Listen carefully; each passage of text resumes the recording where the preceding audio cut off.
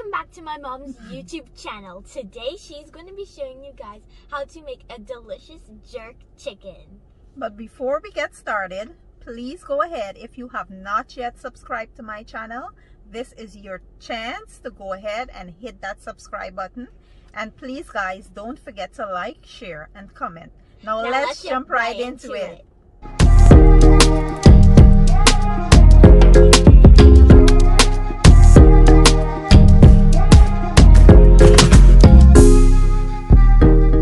Okay guys, so the first thing we'll do is cut the entire backbone out of this chicken.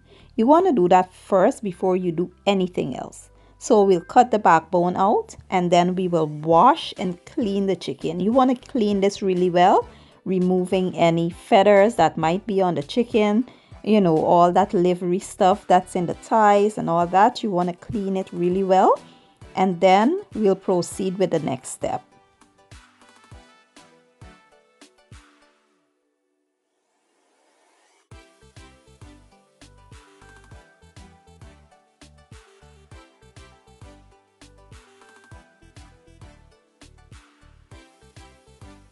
Now that the chicken is super clean, we can now season the chicken. Here I have some of my homemade jerk seasoning.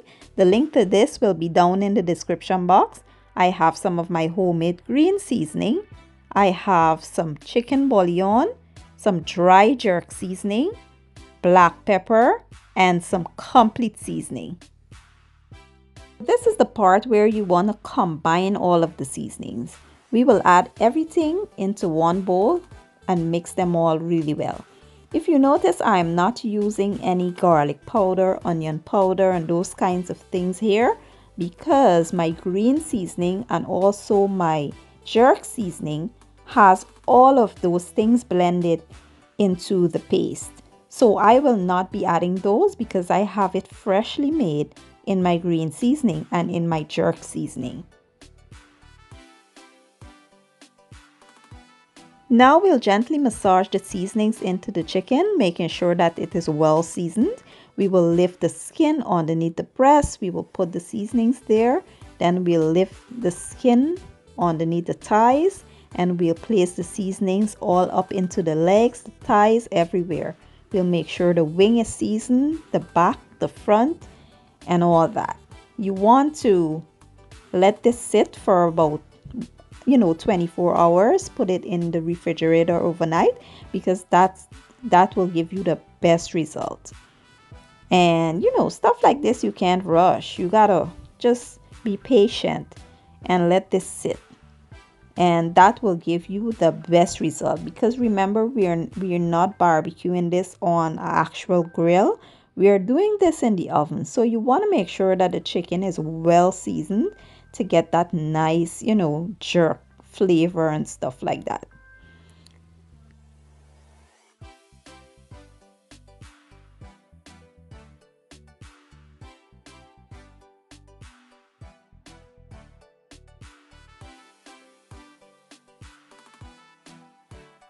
So I did transfer the chicken into a Ziploc bag because it takes up less space and you don't have to worry about all that seasoning smell taking over your refrigerator. So we'll place that now in the fridge and I'll see you guys back here tomorrow. Fast forward to the next day, we are finally here, and I did take my chicken out of the fridge 2 hours prior so that it could come up to room temperature. The last thing you want to do is put a cold chicken inside of your oven. Your chicken will turn out hard and it will not be as juicy as if it is, nice and warm when you put it in the oven. So now we will sit this in a 400-degree oven for about 1 hour. Then I'll show you guys the next step. Now we'll go ahead and make a delicious pineapple glaze for that chicken. Here I have some fresh pineapples that I went ahead and pureed. I have some honey, some balsamic vinegar, complete seasoning, and some smoked paprika. First, we'll start by combining all of the ingredients. We will mix well, then we will transfer this to a small saucepan.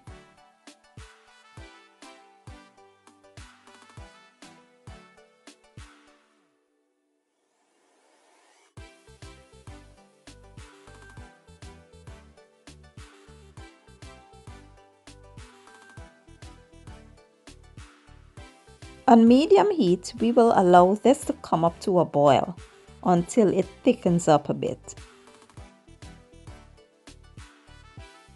Once it thickens and starts to look like this, we will now turn the heat off and set this aside.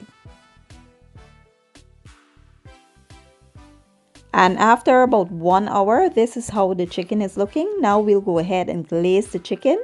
Look at the texture of this glaze, how it is nice and thick. Now we'll go ahead and just brush the glaze over the chicken, making sure that it is evenly coated with that glaze. Then we will place this back into the oven for about 30 minutes.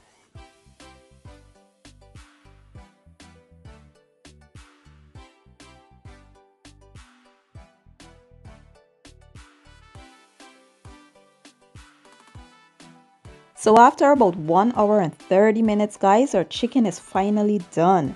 It is super delicious, flavorful, and the glaze is just the perfect amount of tanginess, sweetness, and just right for this spicy jerk chicken, guys.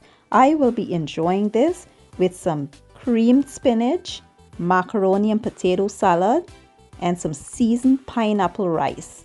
I do hope you guys enjoyed that recipe. If you did, give it a thumbs up, share it, leave a comment down below, and don't forget to hit that subscribe button for me. I will be leaving all the ingredients down in my description box, and I will see you guys in my next video.